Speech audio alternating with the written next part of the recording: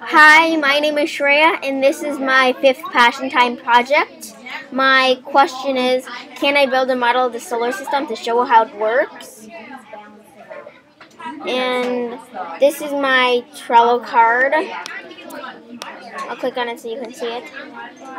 You can see over there my steps on it. So my first step is Step 1, make my Trello card, then start my KWHLEQ. I'll explain what all of this is.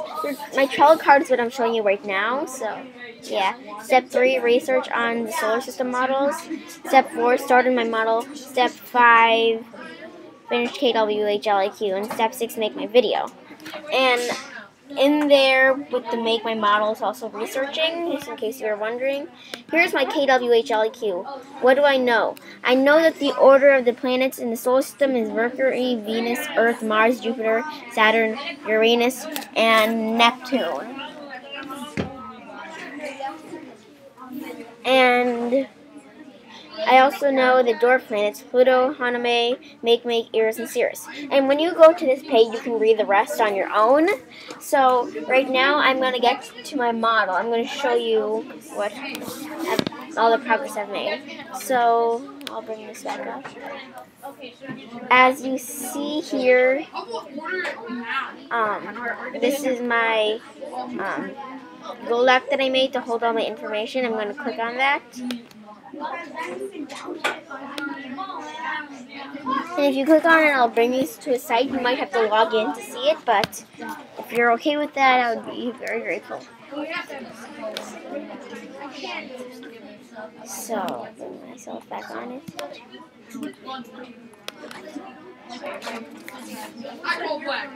Here is the beginning cover. And this is the next page. This is my model with all the planets. And this is the planets in general.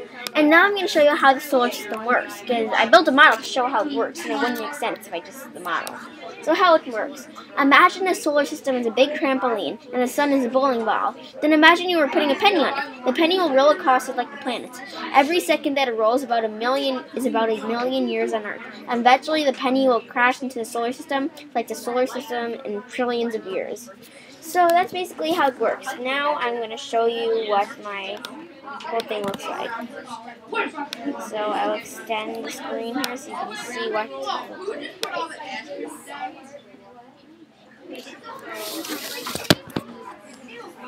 Okay, here is the chart of the solar system that I made. I'll lower the screen so you can see it better.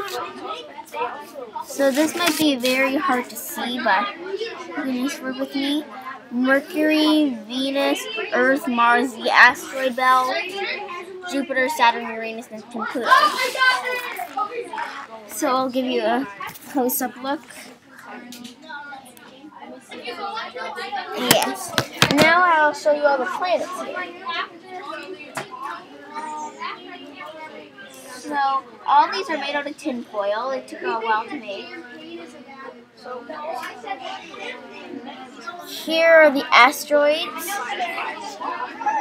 and I'll just lay them on the asteroid belt. You can see here are all the planets. And now I'm going to put them in motion so you can really see how it works. If you see this, you can see it's sort of an illusion. It looks like the trampoline, how it's weighing down. That's why I put the circles in it.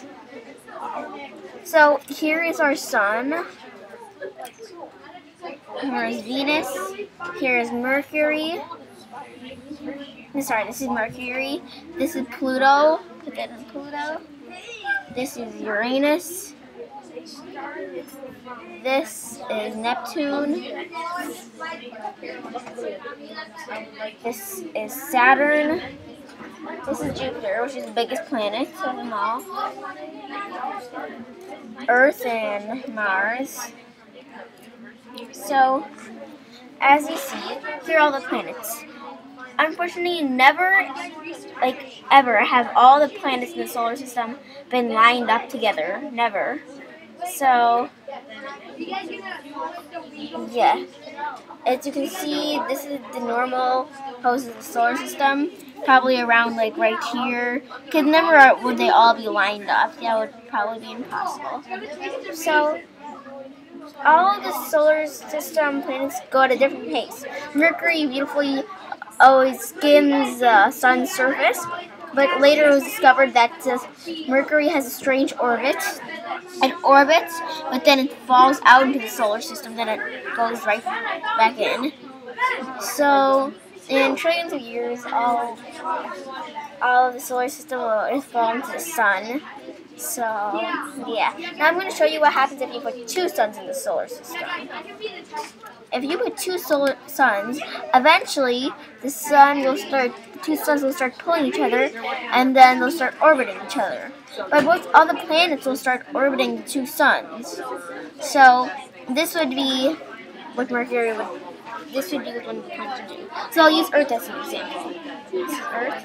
It would wrap around one, but then eventually, while they two both orbit, the whole solar system would just get messed up because it's very confusing. And scientists have like found an equation to solve how this works. So, and eventually the two suns will crash, and it'll come a big explosion, and all the planets will crash into each other as well. So it's not going to end very well.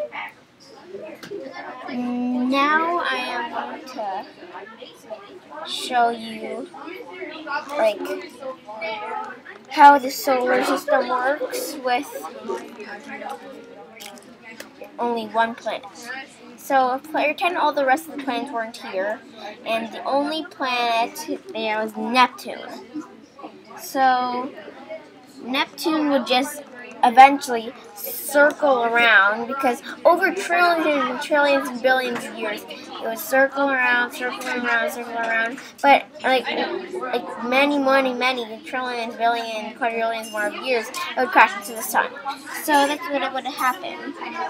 And the asteroid belt. If you've ever wondered why they call the asteroid belt, well, it's because it's a belt around the warm planets and the cool planets. The warm planets are Mercury, Venus, Earth, and Mars. And the asteroid belt is a belt around the warm planets and cool planets. The cool planets are Jupiter, Saturn, Uranus, Neptune, and Pluto, which is not necessarily a planet anymore, but I decided to include it.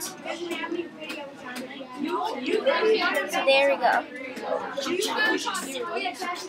As you see, all of these planets are made out of tinfoil. They're easy to make. You can do this project at home anytime you want. You just have to color the tinfoil before you put it on, and then it'll form the planets. So I guess that's enough to show you with the solar system part. So I'll minimize the screen and I'll show you back to the website. And here is the rest of what I did. What did I learn? I learned exactly what I wanted to learn, which was if I could build a model of the solar system to show how it works. And you can read more of it if you want, anything more. And yeah, so please check it out. It's very interesting and cool. And I hope you'll watch this soon. So, anyways, I have another thing to say about the planets. So, it's a tip if you're ever going to make this project. Why the solar system works the way it does. So, this can be a different way of showing how the solar system works, but this is another theory. Also, one of my questions that I've had is another theory of how the solar system works.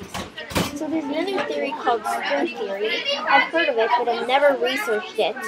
So I was just researching, and I didn't get a description, but I heard that string theory is like all the planets are attached to strings, and if one string gets cut, all the planets will just fly off into space. And it's sort of how gravity works.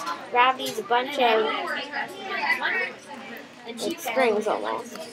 So now about the sun, some more information about the sun. There's so much gravity from the sun's core pushing inwards and outwards. So eventually your sun will explode and all the planets will be dead. It'll extend all the way out to Mars.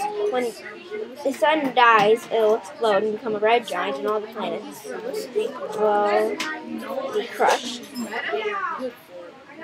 And yeah, that's pretty much how the solar system works and when the solar system will end.